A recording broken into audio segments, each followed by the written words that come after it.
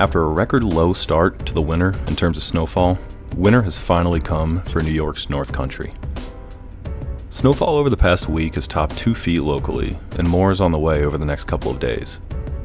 With that, an often underexposed and misunderstood part of the all-terrain type of build is winter traction, snow specifically. After all terrain isn't just grass, gravel, and mud, you know, the fun stuff. It includes snow and ice as well. For this video, I wanted to briefly touch on my experience with winter traction on my own build, in the hopes that some of you will find it useful when choosing tires for your own vehicles. Now, I'm going to start this video off with a couple of disclaimers. So first off, no all-terrain tire is going to be a substitute for a legitimate winter tire, plain and simple. I want to stress winter here because a winter tire is more than just snow and ice, okay? The temperature itself can actually be one of the biggest factors in a tire's traction. As the ambient temperature decreases, rubber becomes less and less flexible.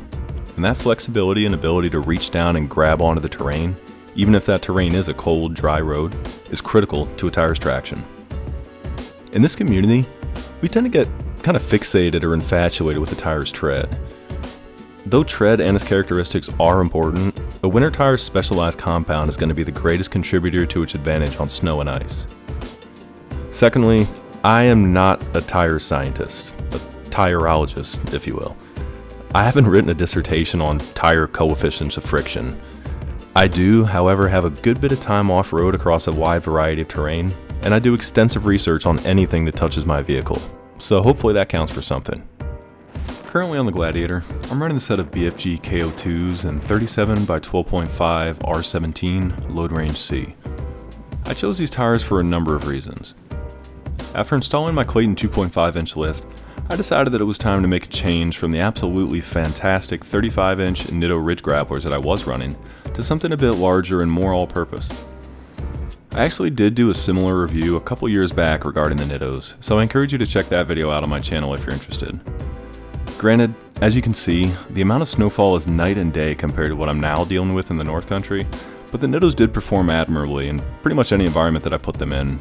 From a nasty wintry mix topped off with ice on unsalted roads in Tennessee, to some of the slickest mud that I have ever had the displeasure of coming across after a fresh rain in Mississippi. But anyway, let's get back to the KO2s. So, another reason that I chose those is for their load range. These ones are load range C, and coming from a load range E tire, that means that for the trade-off of slightly reduced durability and allowable load, I am significantly reducing my tire weight while increasing tire pliability. I actually crunched the numbers, and due to the reduction in weight going from the 35s up to the 37s, it requires roughly 14% less force to get the tires rolling. That, combined with the reduction in unsprung weight from making the change, actually resulted in a slight increase in fuel economy, believe it or not, without a re-gear. Lastly, I wanted a tire that was 3-peak mountain snowflake rated.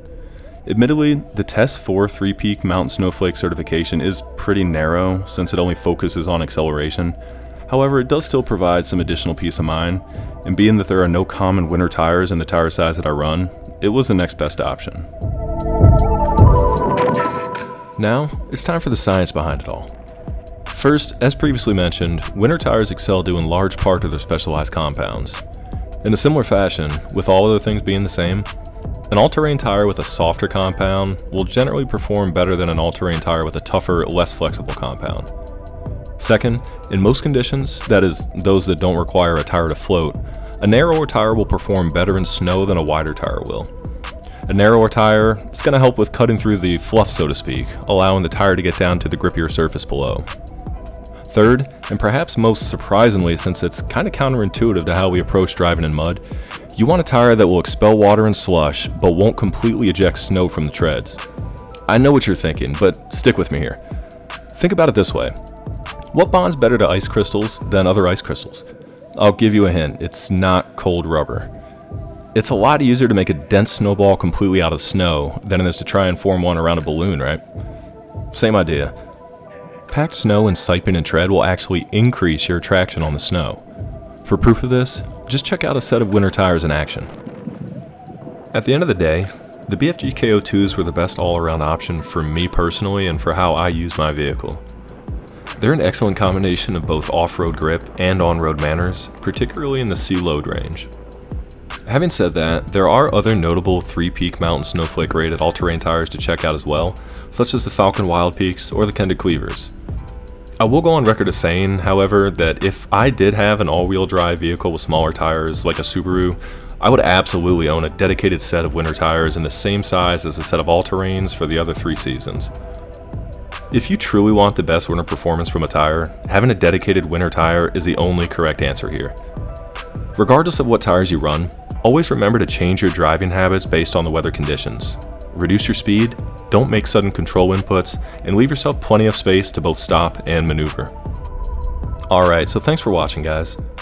I hope you found this video to be informative. If you did, do me a favor and hit those like and subscribe buttons, and feel free to drop a comment below. I always love hearing from you guys. Make sure to keep an eye out for more content coming soon as well. Until next time, be sure to keep safe, and I hope to see you all out on the trails.